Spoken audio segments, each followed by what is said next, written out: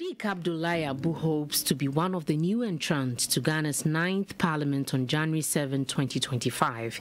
He has waited 8 years at least to walk the talk, first with an official announcement of intent. Now 37 years old, the young man who has built a name for himself in Ghana's arts and entertainment sector says he has the right acumen to be taken seriously as a politician and one fit to represent the people of Okaikwei Central Constituency.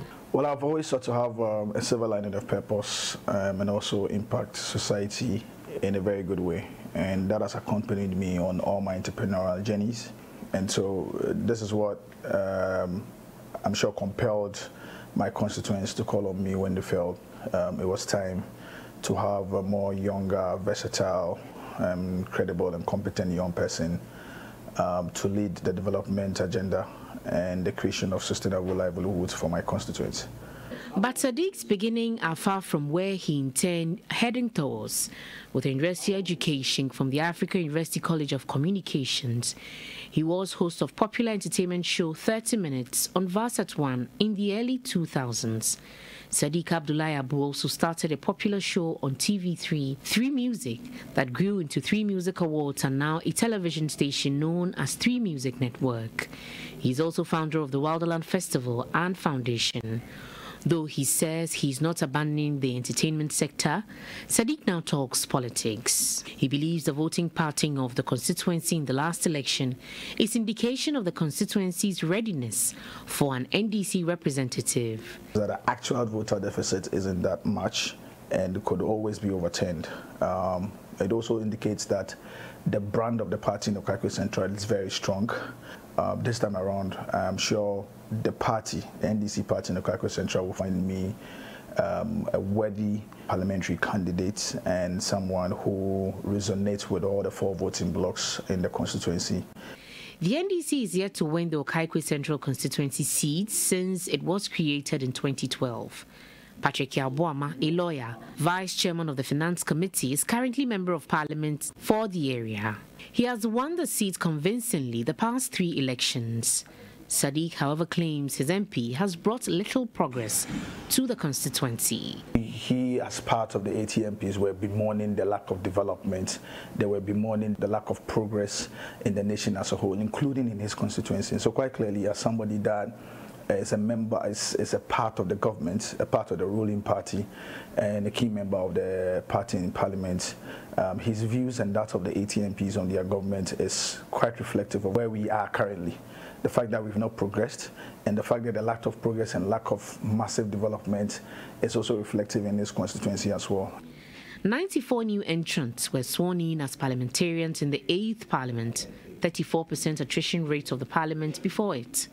That attrition rate could increase as more new faces are announcing or contemplating to enter the legislature of 275 seats.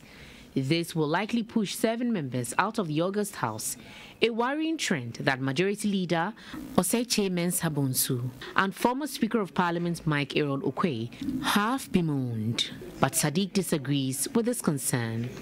Everybody that finds his way in parliament, everybody that's selected by the people, that's chosen by the people, will have a particular value or not. It is not a fluke for anybody to come up to convince the internal publics of his party and then move on to convince the bigger publics outside of his party in the particular constituency to gain their mandate. That in itself is a certain skill and capability that can always be leveraged for good. You know, so I do not necessarily agree with them. But most importantly, this is democracy. According to the Center for Democratic Development, CDD Ghana, it cost an estimated $4 million to contest to be MP. Since that report, inflation has hit 54.1%. Sadid tells me he has thought through this and is aware of the financial implications. The base of it, almost about 70 to 80% of the funding of the political activities will come from your own resources. And as somebody that has been there, done business and created business out of too many things, too many ideas, I think I'm better placed to be able to put in my direct funds into it to start the process. Of course, I mean, whoever shares in the dream and the objective and wants to help is always welcome. But of course, it has to be with a certain genuine intention to having to lift the people up. The man who's currently pursuing a postgraduate LLB says there's more to him than just being an arts and entertainment entrepreneur. My skills, competencies, experience, and insights goes beyond my work in the media and entertainment industry, cuts across industries including ESGs, environmental, social, governance, law, cuts across economics, and so I've got a well-rounded experience, and all of these things will come in handy when it comes to the decision making that would positively impact my people in Okaikwei Central, and most importantly, Ghana as a whole. His plans as MP would be to see to the livelihood of his constituents. Two most important things that has always been at the heart of my constituents has always been the creation of sustainable livelihoods for the majority young people in the constituency and the women.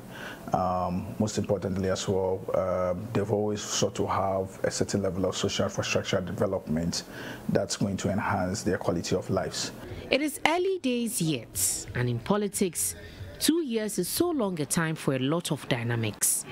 Sadid is optimistic about his chances and his future in politics, but he'll first have to be cleared to contest the NDC's primaries when nominations are open, win the primaries and win the general election to be able to have a seat as MP for the people of Okaikwei Central constituency.